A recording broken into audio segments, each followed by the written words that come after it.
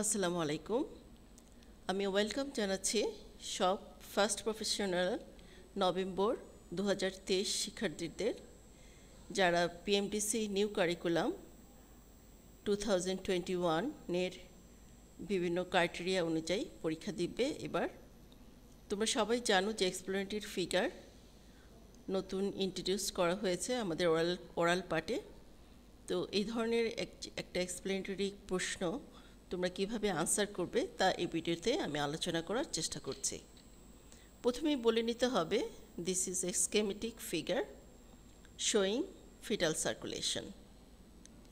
So, fetal circulation is start by the umbilical vein, and this vein pass through the liver, but it avoid portal circulation because of presence of ductus venosus.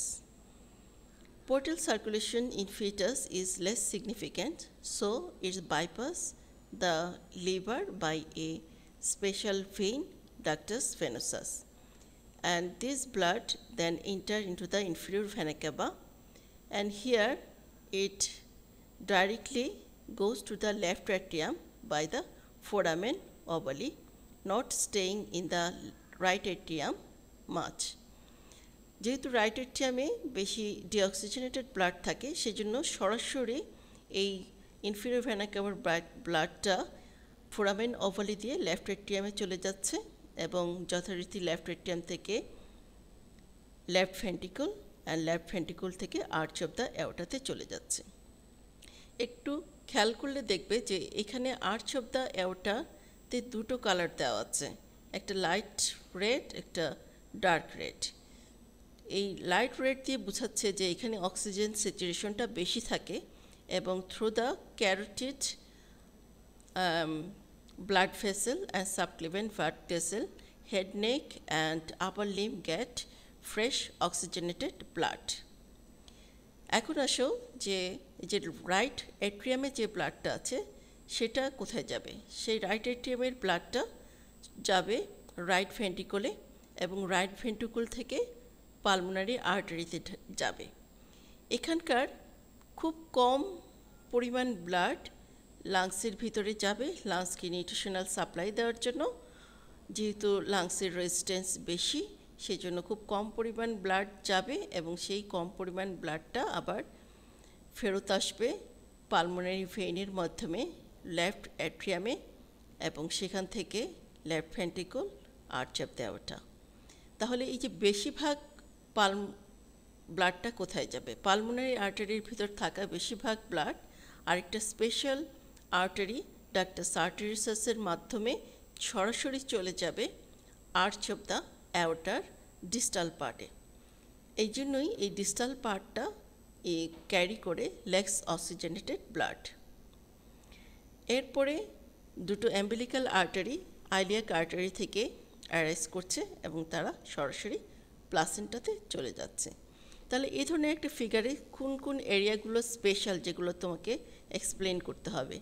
Ductus venosus, foramen ovale, ductus আর্টেরিয়াসাস। এই জায়গাগুলোতেই আসলে মূল পার্থক্য adult systemic সার্কুলেশনের সাথে। এখন আসো তোমাকে এখানে related কিছু প্রশ্ন করা হবে। রিলেটেড প্রশ্ন যে আফটার বার্থে কী কী চেঞ্জ হয়। আফটার বার্থে চেঞ্জ হবে যে অ্যাম্বিলিক্যাল ভেইন, অ্যাম্বিলিক্যাল আর্টারিস আছে, এগুলো যেহেতু প্লাসেন্টা আউট হয়ে গেছে, বাচ্চাটা জন্ম হয়ে গেছে, সেহেতু এই ব্লাড ভেসেলসগুলো ক্লোজ করে যাবে। তারপরে দেখো যে যখনই বাচ্চাটা নিঃশ্বাস প্রশ্বাস নেবে তখন লাংসের রেজিস্ট্যান্স কিন্তু কমে যাবে। কমে গেলে কি হবে যে পালমোনারি আর্টারির ভিতর থাকা বেশিরভাগ ব্লাড কিন্তু লাংসে চলে যাবে।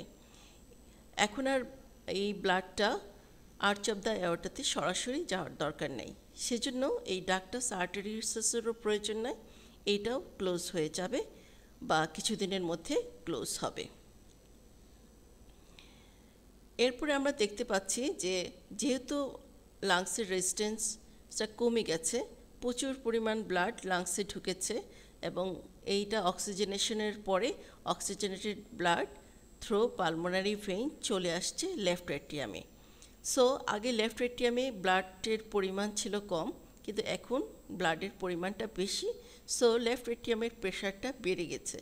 বেড়ে যাওয়াতে কি হয়, এটা সেপ্টাম প্রাইমামকে পুশ করে এবং সেটা সেপ্টাম সেগেটামের সাথে লাগে এবং এই যে ফোরামেন ওভালিটা ছিল, এই ফোরামেন ওভালিটা ক্লোজ হয়ে যায়। এবং আমরা দেখতে পাচ্ছি যে যেহেতু বাচ্চার জন্ম হয়ে গেছে, তার তার পোর্টাল সার্কুলেশনটা কিন্তু এখন খুব functionally significant. So the ductus ফেনোসাস যে আছে, সেই ডাক্টাস ফেনোসাসের বর্তমানে আর প্রয়োজন নাই। এই ব্লাডটা বাইপাস করে ইনফেরিয়র ভেনা ক্যাভাতে যাওয়ার প্রয়োজন নেই, সেজন্য এই ব্লাড ভেসেলটাও ক্লোজ হয়ে যাবে। এখন এই যে স্ট্রাকচারগুলো ক্লোজ হয়ে গেল, এগুলোর ফেট কী, যেমন 2 অ্যাম্বিলিক্যাল আর্টারি, এই অ্যাম্বিলিক্যাল আর্টারিটা অবলিটারেটেড হয়ে যাবে, কিন্তু কিছু proximal portion superior vesicular artery এবং মিডিয়াল অ্যাম্বিলিক্যাল লিগামেন্ট হিসেবে থেকে যাবে। তারপরে অ্যাম্বিলিক্যাল ভেইনের মধ্যে রাইট অ্যাম্বিলিক্যাল ভেইন আগেই ডিজেনারেট করে লেফট অ্যাম্বিলিক্যাল ভেইনটা হলো লিগামেন্টাম টেরেস হ্যাপাটিক্স হিসেবে রয়ে যাবে। আর ডাক্টাস ভেনোসাসটা লিগামেন্টাম ভেনোসাস হিসেবে লিভারের মধ্যে থেকে যাবে।